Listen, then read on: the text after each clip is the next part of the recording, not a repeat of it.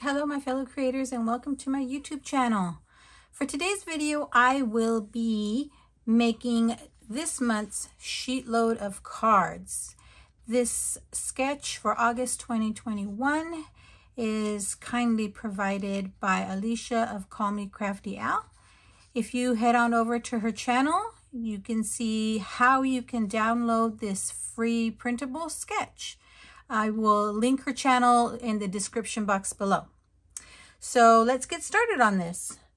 I've gone ahead and pre-cut all my pieces just to save a little bit of time. I pulled in some pink and teal colored cardstock from my stash, white cardstock for one of the ovals, and also cut one for the inside of the card, as I'll be using a black card base. I also cut the little flags for the sentiment out of white cardstock, and all that die cutting I did using Gina K Master Layouts 1 and 2. So I used 1 for the 2 ovals and 2 for the flag, sentiment flag, and the stitched rectangle for the inside of the card. And for the sentiment and images, I'm going to be using the Thinking of You sentiment, and 2 of these images. One will be stamped on the oval, and then I'll use a coordinating image to stamp on the inside of the card. And this stamp set is Damask Greetings. So as you can see, Alicia provides beautiful sketch giving you your dimensions on how to cut it out of which cardstock you're using. So for my pattern paper, I pulled in this 12 by 12 paper pad I had by Recollections. I got this at Michael's last year, and it's Dia de los Muertos. Now I'm not going to necessarily make these Dia de los Muertos cards or Halloween cards, but I am using some of the beautiful colored pattern paper from here. So let's get started. I will stamp my images and my sentiments, and then we can start putting this together. Gone ahead and placed my images in my MISTI, and I'll be stamping with Gina K's Tranquil Teal, and for my pink I will use Gina K's Passionate Pink. They coordinate very well with the colored cardstock I happen to have.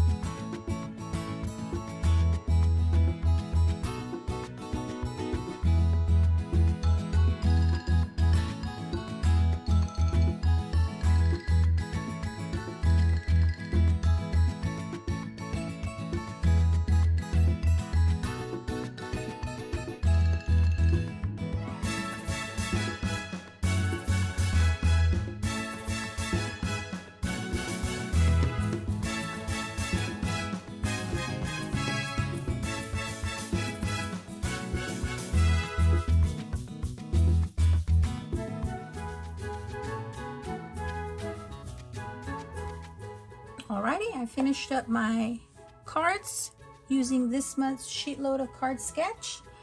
I've done 4 in the teal and 4 in the pink. Let me know in the comments below which one's your favorite.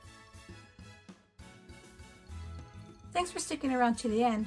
I'd be thrilled if you subscribed to my YouTube channel or followed me on any of my other social media platforms. As always, have a beautiful, safe, and creative day. Thanks for watching. Bye.